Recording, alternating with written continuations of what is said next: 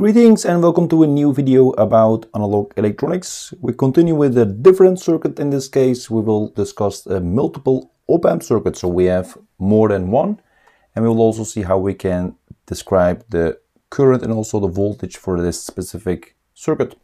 This will be our first example. We will see more complicated examples in the second and also the other examples that will follow this example. Of course, we'll look at the calculation step by step and also verify these in SPICE simulations. So let's look at our problem. We have this following circuit given with two voltage sources, VA and VB. The values are shown here, 6 volts for VA, 2 volts for VB. We have a load here which is connected, 50 ohms. And we have 4 resistors, R1, R2, R3 and R4 with these values. What do we want? We would like to calculate the load current. That is actually shown here. It's orientation from the top to bottom, going vertically down. The current delivered by the op-amp, which is op-amp 1, which is this current, OP1. And also the current delivered by the op-amp 2, which is the OP2, which is this one. And op-amps are all ideal, so we don't discuss any non-ideal effects of this op-amps here. So how do we tackle this? Let's look at the solutions. We see and we recognize there are negative feedback configurations here. So we can see for op-amp 1 here and for op-amp 2 here. So we can say due to negative feedback, we have the V plus and the V minus of this first op-amp are equal to each other. That is the job actually done by the op-amp using negative feedback. I also designated V1 plus and V1 minus because we talk now about the op-amp 1. So we can say V1 plus and V1 minus are equal to each other. In a similar case, I can say that for the second op-amp, V2 plus is equal to V2 minus, and that is also equal to each other due to negative feedback. Another observation we need to make before we move on is that they are ideal op-amps, so we have input impedance of which is infinite, so we can consider this as an open circuit. That means the currents entering the op-amp 1 is 0, so we can say I1 minus and also I1 plus is 0. That's also the same for I2 minus and also I2 plus, so these also 0. So we can take that as our ideal condition. So let's first start with the load current, which is the IL in this direction. So how can we tackle this? I will designate first the node that will help me in the future analysis. I call this node X. I will have here node Y. I also have a node T here, which is the top node, and also the Q all the way to the bottom here, this node. So we have 4 nodes here.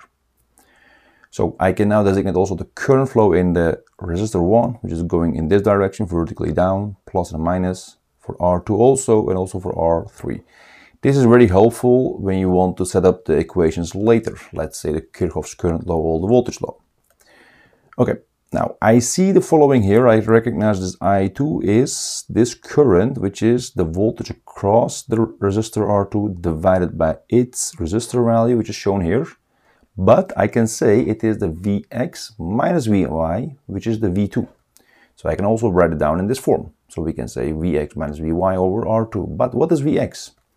Let's see. This V1 minus is equal to V1 plus, and V1 minus directly connected to Vx. That means these are all equal. But I also see this node, V1 minus, is, at this node, a series combination of VA and VB. That's shown here. That means 6 plus 2 is 8 volts actually, and at this node, which is also at this node, and also at node X. So we can say at node X I have 8 volts. In a similar form I can do that also for Vy. Vy is directly connected actually to this V2 minus. There are 4 here, but in ideal situation we know that I2 minus here in the op-amp 2 is 0. So the voltage drop across R4 is also 0. So we can consider this as a wire, perfectly short. That means V2 minus is also Vy, and since V2 minus is equal to V2 plus, that is due to negative feedback, we can consider this as VB, which is 2 volts. So we have now the information for Vx and also the Vy. So that means the following. If I now add them up here, so 8 and minus 2, and also 40 for R2, I will have this 150 milliamps for our I2. Why is this step important? So why do we need this I2? Now let's see what we have here, because if I now set up the Kirchhoff's current law at node X, I can see I1 will enter, will produce I2, but it will also produce I1 minus. But this is gone. That is 0. So it is I1 is equal to I2. So that means this current is that current. So I1 is equal to I2. In a similar form, I can develop the Kirchhoff current law with Y. That means I2 will produce I3 and I2 minus. But I2 minus is 0 because we have an ideal op-amp. So we have I2 is equal to I3. But what you see is recognize the following. If I collect these two equations, I see it's I1 is equal to I2 is equal to I3. That means R1, R2 and R3 are actually effectively in series because there's no current flow in this branch, also no current flow in this branch.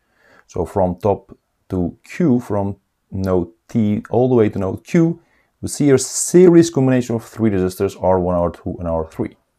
That is a really important consideration, and all of the currents are exactly equal to each other, and in this case 150 milliamps.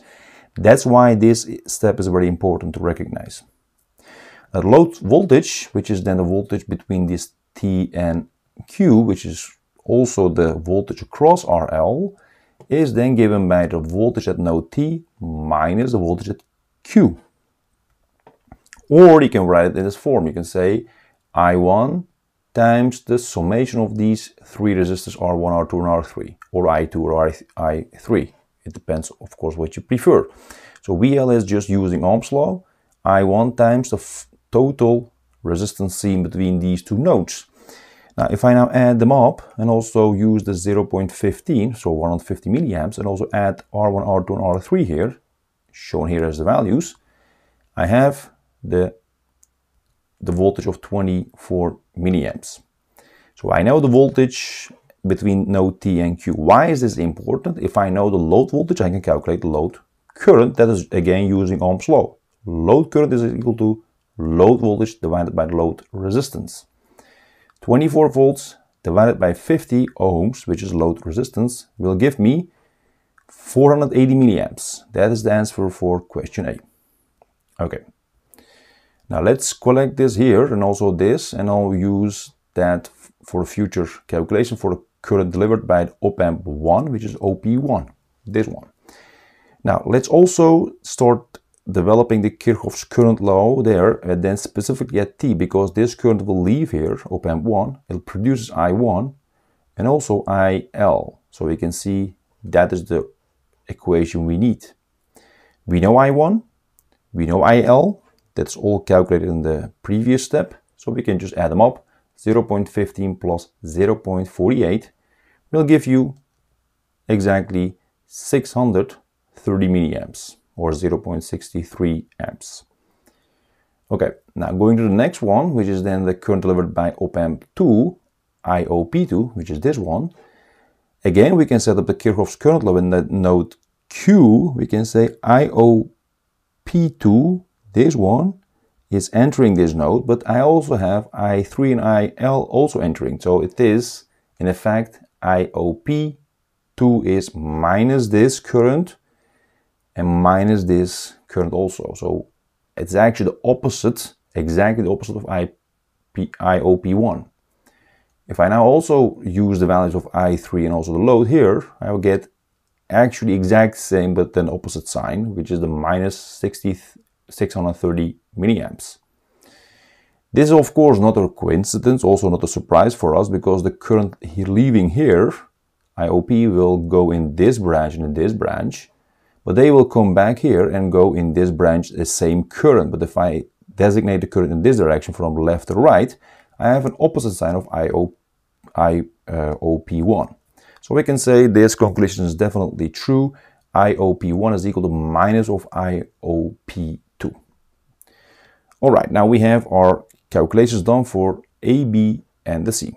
So let's collect them and look also at the simulation results.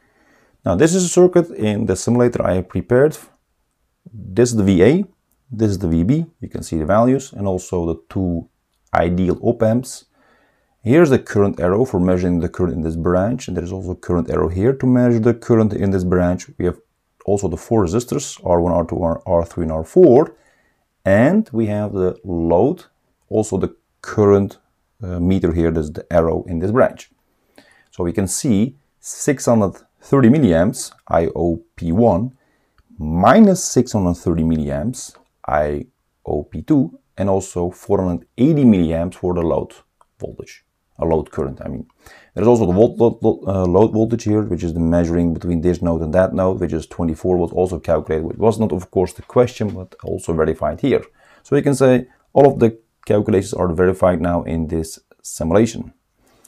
Now we can get more information if we also generate a table. So that's also done here. So we can see there's a table here for this circuit. You can also see the node numbers. That will give you more information. So we can see here IL of 48 milliamps, which is this current, and also IOP1, which is 630 milliamps, this current here, and also the minus part IOP2 here. But there is more information. You can also see what the voltage is across R1, R2, and R3. For example, the voltage across R1 is between node 7 and 4, which is, the current, which is this one. That's actually between node 8 actually shown here, so 8 and 4 I must say. That is 150 milliamps. That's same for the R2, and it's also same for the R3. So we can say this is also verified that R1, R2, and R3 have the same currents. What you also see interesting is the resistor R4, the current through it is 0. You can see it between 3 and 6. That is due to the ideal op-amp consideration. Okay, let's now also discuss this in the actual simulator in SPICE and also generate these tables and also the results. So let's now jump to the SPICE. Now here we are at the SPICE simulator. You can see the VA, VB, the 6 volts and 2 volts. These are the four resistors, R1, R2, R3, and R4, and also the load. You can see the current arrow here for measuring the current, and also here for measuring the current out of the op-amp 1, and here's the current arrow for measuring the current out of op-amp 2. These current arrows can be inserted in the circuit using meter, and then here go to current arrow and click on it, and you can just change the name if you double click on it by label. You can also put here a voltage meter, which is also in the meter, so you can see there's a voltmeter, there's an ammeter, but you can also have a current arrow, which is, I think, much nicer to have in the circuit. It's more compact to measure the current. Okay, now let's do now the measurements here by doing analysis, DC analysis, and calculate node voltages. This actually produces the values for the meters you place in your circuit. So if I click on this, you get exactly the values here, what we have discussed. So 630 milliamps and minus 630 milliamps, and also the 480 milliamps as calculated. What you also can do is you can get this pen here and click on any component here and get the current and also the voltage for that component. Let's say R1, you can see 3 volts and 150 milliamps. The same also here, but then of course it is 2 times larger, so you get more voltage, 6 volts, and here also the same current and also the 15 volts here. So it will be highlighted. You can also do it here, but we already discussed this. There is no current flow through R4 and also no voltage drop, so that means this is considered to be a short. Alright, now you can also generate now a table. So again, analysis, DC analysis, going to the table of DC results. Now you get a lot of information. So let me expand this and highlight here, for example, this. This is again using your pen. If I highlight this, you will get current and also the voltage here highlighted in red in this table. So RL, you can see 480 milliamps and also the associated 24 volts. What you also can do is you can also look at this specifically, or this one or that one. So you can also see the R1, R2, and R3, and also for R4 it's still 0 amps. So that's also again verified. This IOP1 is shown here, the second entry, and IOP2 is minus 630 milliamps, the third entry, and the first one is the load current here in this arrow. This is a multiple op-amp circuit. We will move on with more complicated circuits to discuss the situation for op-amp circuits in great detail. See you next time in another interesting video. Take care.